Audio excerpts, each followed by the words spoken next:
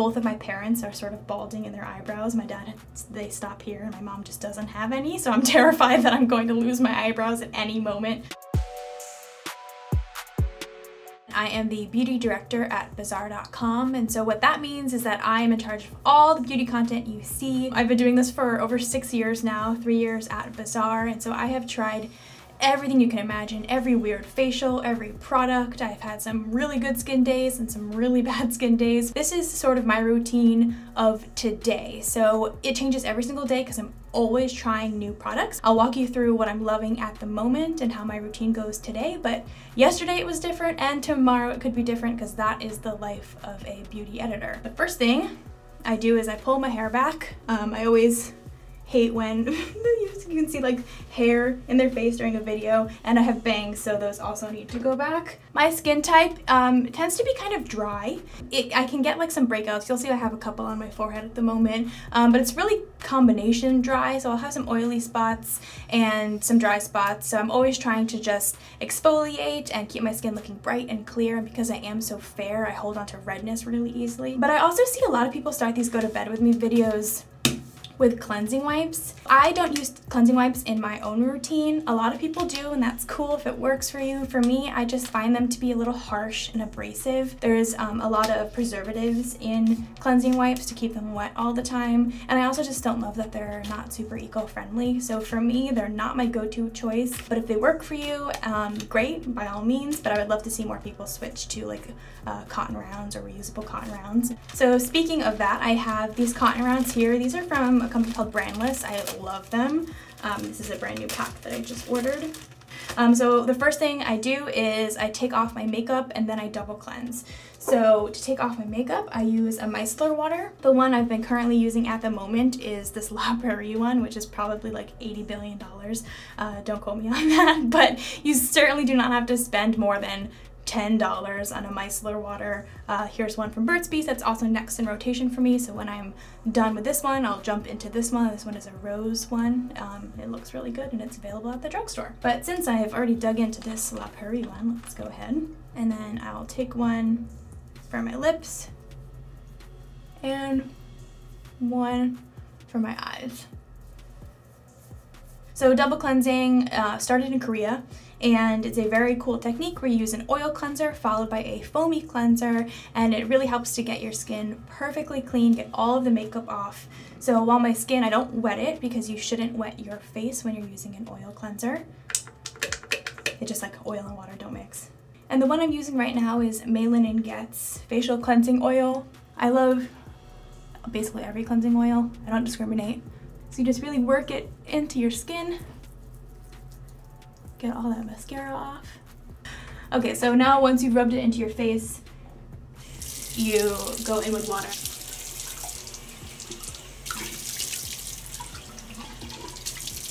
But as you can see, a lot of makeup is still coming off of my face, and that's why you do a double cleanse, because you always think you get all your makeup off, but you don't. So now I do the second step of cleansing, and that is this Weleda Gentle Cleansing Foam.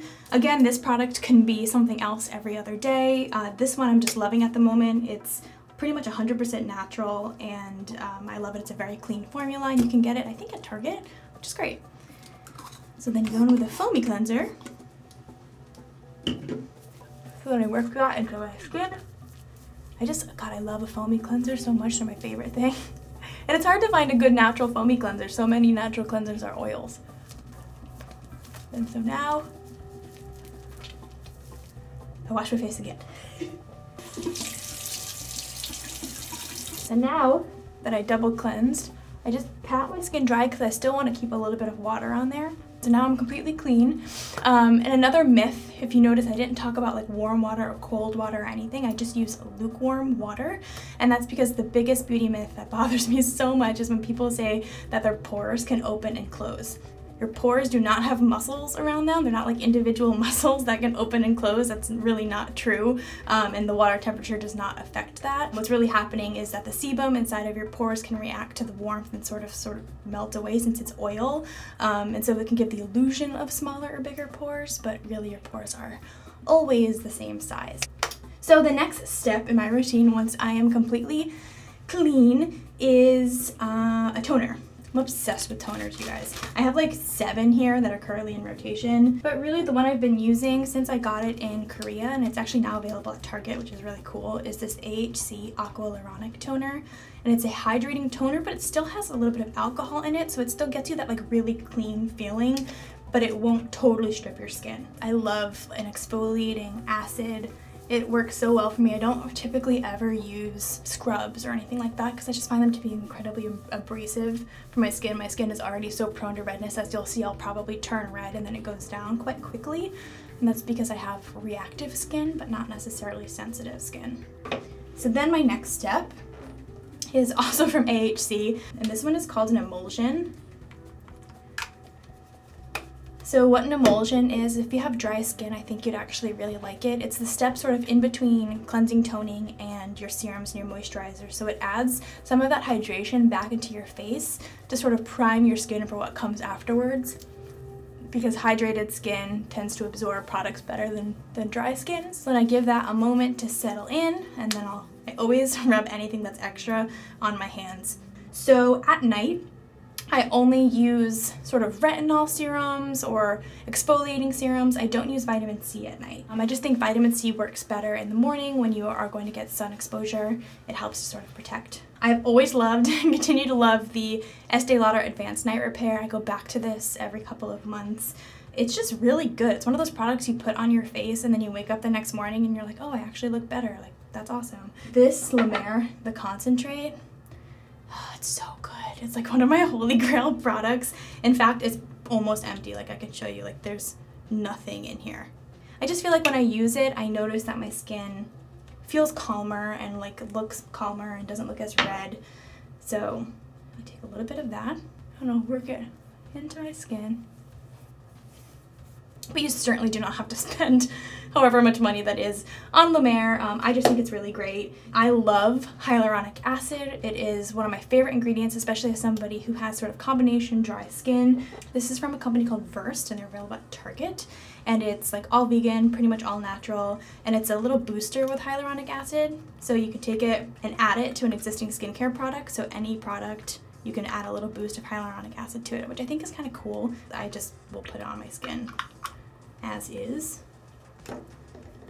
So then let's pat that on. And hyaluronic acid holds, I think, 1,000 times its weight in moisture. So especially after you just washed your face, it's really good to put it on and pull in that moisture from the outside and keep your skin really hydrated. There's also a myth that oils hydrate your skin. That is not true. Oils like hydrate, water. Oil is not water. So what it does is it protects sort of the lipid barrier on your face and protects your face from drying out. It can lock in some of that moisture from the steps you've done previously, but oils do not hydrate. If you want to hydrate, you need something like a humectant, like glycerin or hyaluronic acid. And so for me, with dry skin, hyaluronic acid is my go-to. You know, I hear all the time from people like, when should I go to a dermatologist and when should I go to an esthetician or a doctor for my skin issues? And it really depends. I mean, if you want a prescription for retinol and you're serious about fighting acne or fighting wrinkles, then of course go to a dermatologist, get your yearly skin check while you're there. And if you want like Botox or fillers, I have had both. I'm in need of both. Like, look how much I can move my eyebrows. It's upsetting. You just want to take better care of your skin generally. You want a really good cleaning, deep cleansing routine, and then I would go to an esthetician. I have been going recently to Glow Bar, which is a new facial concept in Tribeca here in New York City. I've gone twice now. It's like 30-minute facials in and out. I'm somebody who never really liked facials that much because I feel like I always left with my skin much redder and more irritated than when I came in, and it felt like my moisture barrier was super disrupted for like a month afterwards. I have not had that experience here. I did microdermabrasion about a month ago, and then a few weeks ago I did dermaplaning. So they shaved the entire first layer off of my skin, but my face feels so soft. So dermaplaning was fun. I highly recommend it. But really, that's when you should go if you are noticing like serious issues with your skin, serious dark spots, hyperpigmentation, acne that just won't quit no matter what product you're using, how many times you wash your face. Then you need to go to a dermatologist and set up a game plan. But otherwise, I think estheticians are great for just general maintenance and learning about cleansing.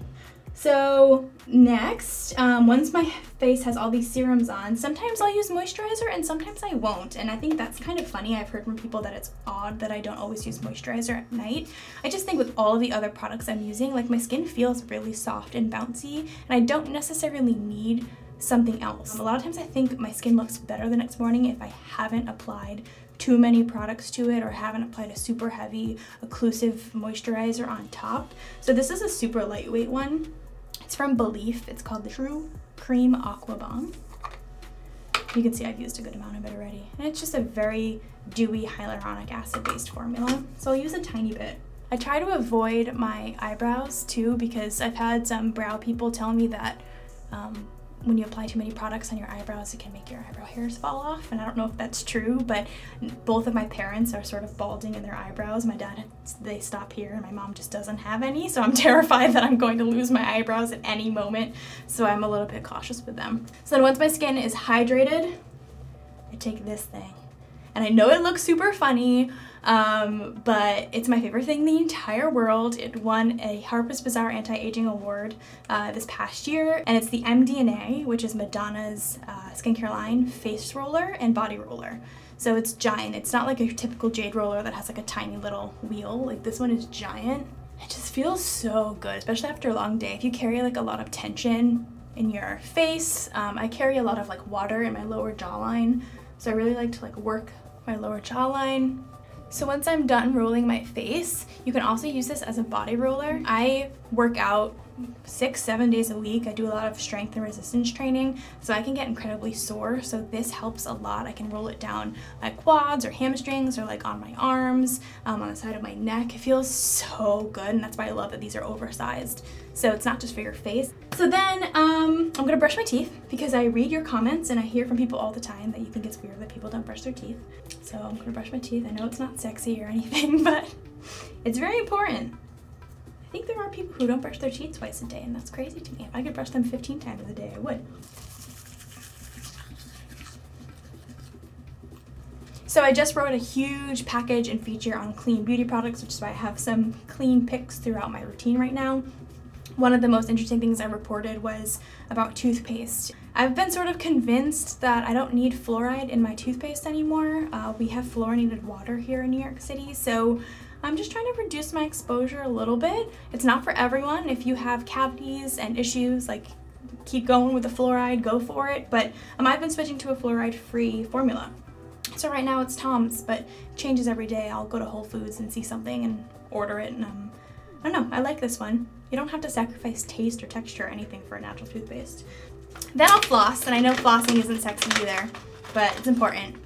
My dentist says I do a good job, so I'm proud about that. So these are from Moon, and this is like Kendall Jenner's new like oral care brand. These are like charcoal, I think, or charcoal inspired. The whole line is charcoal. These are black. I don't know, I think they're kind of chic because they're black, but they're just regular flossers. And I try and floss every single day if I can remember. So then after my teeth are brushed and I've flossed, I move on to eye cream and lip balm. Eye cream is one of those products that I'm kind of convinced doesn't do anything, because if there was an eye cream that truly healed dark circles, like everyone would be buying it. They can help. I just don't think they're miracle workers, but because I'm prone to darkness under my eye and some puffiness and wrinkles, I use a lot of eye cream. I get Botox in my crow's feet, and sometimes when I do that, I get incredibly dry in that area, so I'm really all about like keeping my under eye area moisturized to prevent wrinkles from forming over time. This is the new one from Tatcha. I'm obsessed with everything Tatcha makes. This is the Silk Peony Eye Cream. If something Tatcha comes to the office, I take it home immediately. I love Tatcha.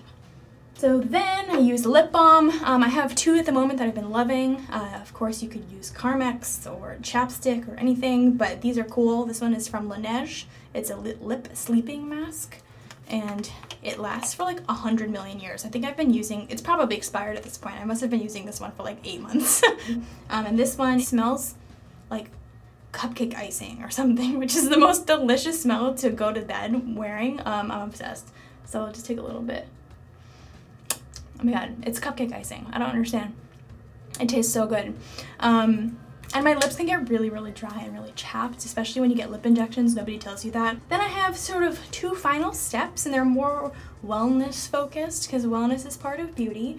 So I said that I strength train, resistance train 6-7 times a week. I love it, it's my form of therapy, but you can get incredibly sore when you do that. I have had serious DOMS, delayed onset muscle soreness, and to help that, I have become obsessed with CBD. I never thought I would like it. I thought it was all complete BS, thought it was placebo effect, but it really does work for muscle soreness. One I've been loving at the moment is this from Leaf.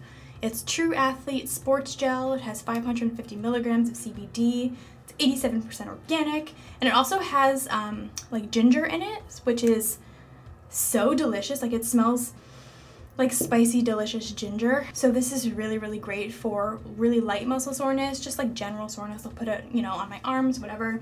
But if I'm having serious issues, then this is my holy grail product. Laura Jones Royal Oil. It is 100% pure CBD, suspended in, I think, grapeseed oil, if I'm correct, and it's 1,000 milligrams per dropper. It is intense. It smells like weed. Like, this is weed smell. Like, it's unbelievable. It's kind of disgusting, but I like that it's so incredibly pure.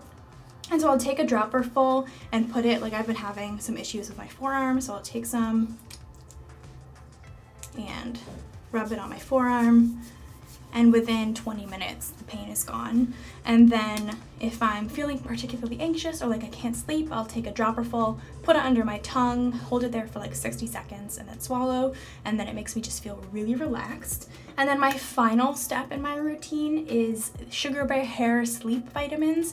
I wouldn't say I use them every single night. I'm a pretty good sleeper, but if I'm feeling anxious or can't sleep for whatever reason, I take these. As you can see, I only have 2 left in here.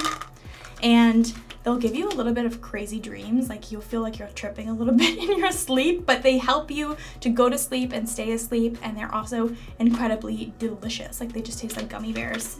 And they're vegan, which is exciting because I'm vegan.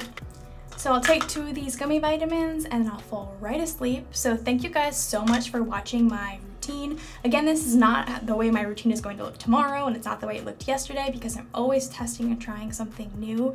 But I appreciate you guys following along. If you have any questions about my routine or being a beauty editor, let me know in the comments below, and have a good night.